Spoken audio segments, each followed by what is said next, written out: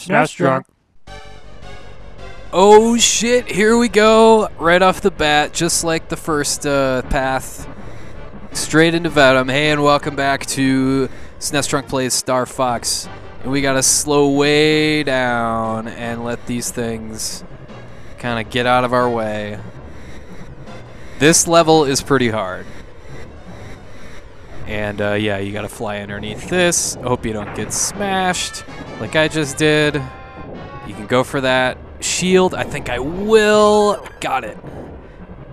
The only reason I did that is because, oh, I actually made it somewhat far without getting smashed. I usually get smashed to shit right there. So now, yeah, they're bringing back some similar mechanics to the first path, but with extra stuff. Like, there's going to be even more of these pillars here, ones that are already in the ground, in addition to the ones flying in front of you. That makes it kind of tricky.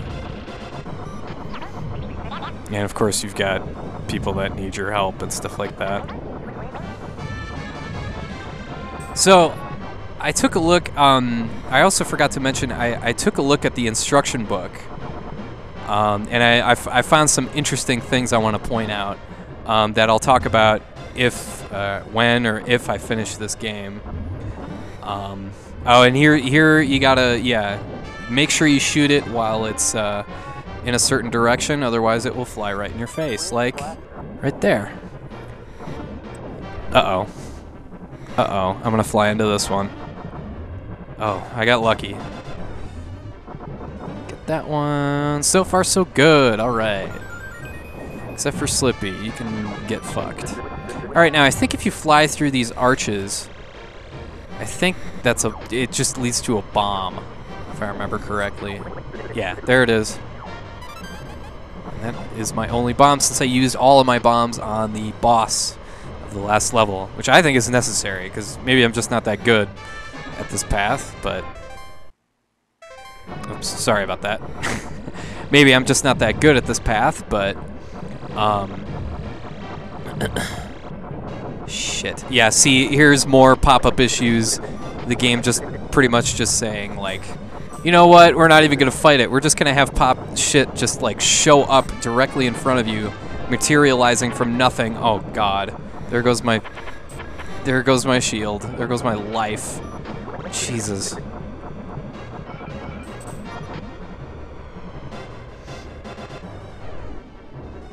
Let these things unfold and turn towards you. And free life. I think I'm towards the boss. I think I'm there. Yes, I am. It is the same guy, the commander guy, whatever his name is. Great Commander, I think is his name. And this time he's not fucking around. He's not even going to wait around. He's going to morph into this thing. He has a couple different forms. This is form number 1. And all you got to do is just pound away at that opening that opens and closes. And it's depending on where his life is at, his life bar is at, he will shoot those. Those are iron balls flying at you. It's not too dissimilar, or it's not the, what am I trying to say? It's not that different from the, there we go, got him. Not that different from the boss on that toxic planet in Star Fox 64. It's that ship, it's on the water. Same sort of deal there. Here and now, you just have to avoid the spastic thing flailing its arms like a child and shoot the ship flying around it. And really not that hard at all. Have to admit, it's a little bit of a disappointment of a Venom boss, but I think Andros coming up here has a bit of a surprise here that really kind of takes you off guard. Makes it a bit, kicks it up a notch. All right, here we go. Your choice of routes took me by surprise. Everybody talks about his father. In fact, his father doesn't get mentioned nearly often enough as he does in, oh shit. Oh god, no. Don't die, don't die, don't die. Oh god. Anyway, these are always a freaking disaster for me. I can't do these that well. Anyway, yeah, Star Fox's father is mentioned like a few times, usually by Andros. It's not like freaking peppy, like, your father helped me like that too. Whoops. Your father helped me like that too. Every 10 seconds. And we start out with a normal Andros. And you do the exact same thing, although I like to call them big pieces of plywood. Or sheetrock, I guess. Sheetrock would fit the texture better. Flying at you, come at you a little bit faster. Especially the ones around his eyes. So it's important to get one of the eyes out of there. There you go. Very, very quickly, because then you only have to worry about the two over there. God, I have like 1/4 of my life bar, so hopefully I can pull this off.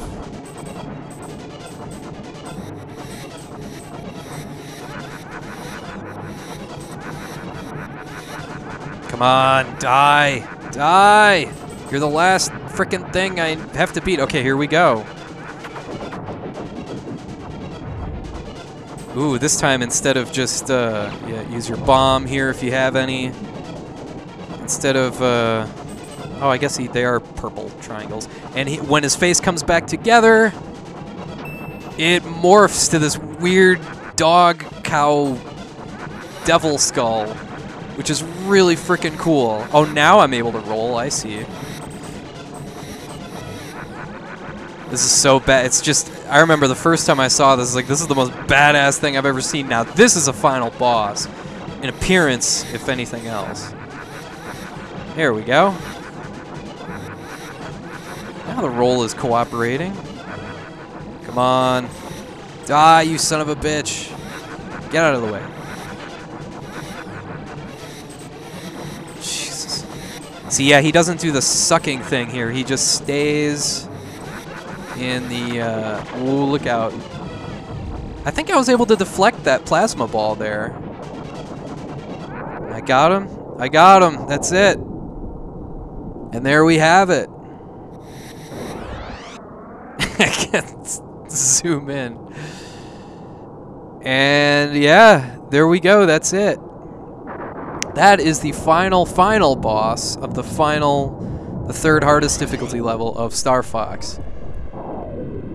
Really, the levels and, well, in my opinion, obviously, since I had so much trouble with it, levels like Macbeth and Fortuna, I think are much tougher. I think Venom has its, you know, its difficulty, its hard parts, but overall, I think the earlier levels in the game are a bit tougher, but whatever. And there is, I'll spoil it for you right now, there is barely anything different about the ending, unless I've missed something. Unless maybe I just forgot to do something. Maybe if you get like the right percentages or whatever, it unlocks something else. But otherwise, it is the exact same thing with the camera swinging around and them talking to each other. What I want to say right here, though, is, okay, let's take a look at my percentages. No, we've got 100, we've got 80, 75, just terrible. 90, not bad. 87, whatever. And hey, 100% on stage 6. That's pretty rare for me. And 85 on stage 7. I went to the instruction book to find out about these percentages, and here's what it says. I'm reading from it verbatim right now. What's my average, first of all? Is it like 80 something? 88, that's fine. Okay, score. Your score will depend on how many enemies you destroy in a stage. After each stage, you'll see your current score. You can also check your score on the map screen. You'll be given a scoring summary at the end of your mission. If you miss an enemy and it goes past you, don't give up. One of the wingmen following you might be able to vaporize it. It is to your advantage to make sure your wingmen survive, because they will often shoot some enemies that you might miss. You will receive some points for the enemies your wingmen shoot down. Now that is all news to me. So apparently the percentage has nothing to do with the health of you or your ships. It has everything to do with how many enemies you take down. So there you go. That's I'm reading straight from the instruction book. I think that's interesting. So I guess, you know, it does say to your advantage your wingmen survive, but blah, blah, blah, blah, blah. But yeah, it has. What I'd like to know though is I'm still mystified by my 83% on the first path. It's gonna be stuck in my craw for a long time. Here's a stupid bird boss, by the way. What's his name? Monarch Dodora? Is that like a takeoff the dodo? God. I got stuck on that boss for a long time when I was a kid. Anyway, yeah, the 83 where you know, there's not that many enemies on Venom to take out. It's all obstacles. It's all stuff. And then there's the boss, and then there's Andross. It's like, what did I miss, you know? It's... Oh well, I'll have to play it again and see. Now that I know, you know, according to the instruction book, that's what it is. That's what you're supposed to do. I'll have to try it again. This time, you know, utilizing bombs to make sure everything goes kablooey and all that sort of stuff. Anyway, yeah, we've got the usual rundown of bosses here. This is, I believe, the Great Commander. Pain in the ass boss is what he is. God. And here's the Great Commander, the sequel. Still called the Great Commander, but...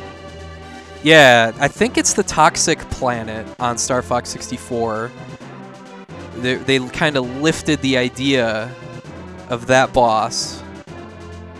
Kind of interesting to see it work that way. They completely reinvented him, really. Andross. Forgot what I was gonna say. Anyway, more stuff from the instruction book since I have it in front of me. I thought this was amusing since, you know, I've made my hatred of Slippy very, very well known. It's got little write-ups for each... instruction book has little write-ups for each guy, and I was curious what it says about Slippy.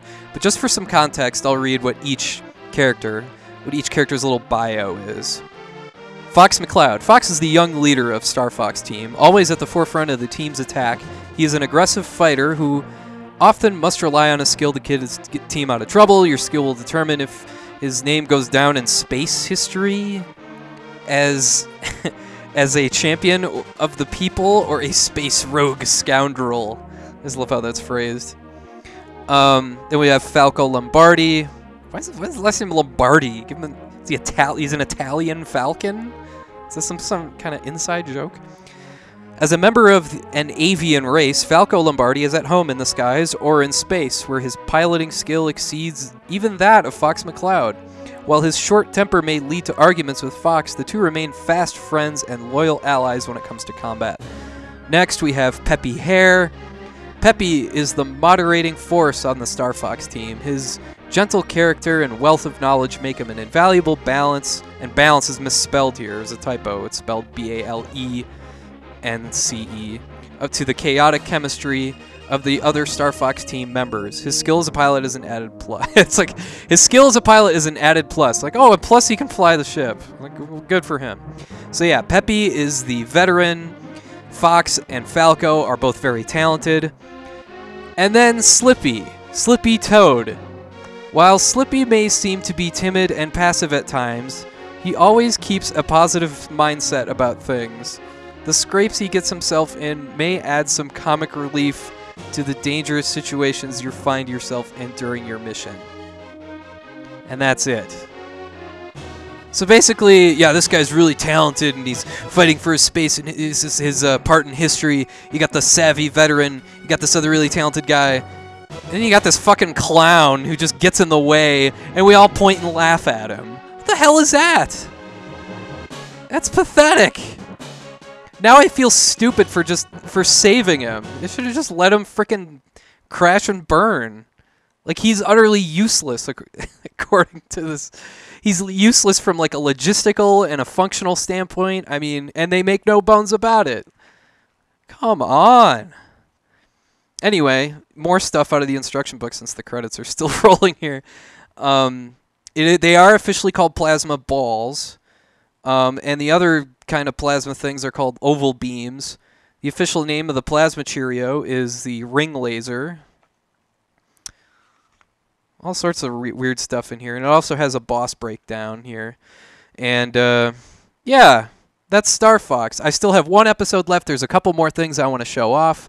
There's one little tiny bonus here I want to edit to right now when you beat the hard stage.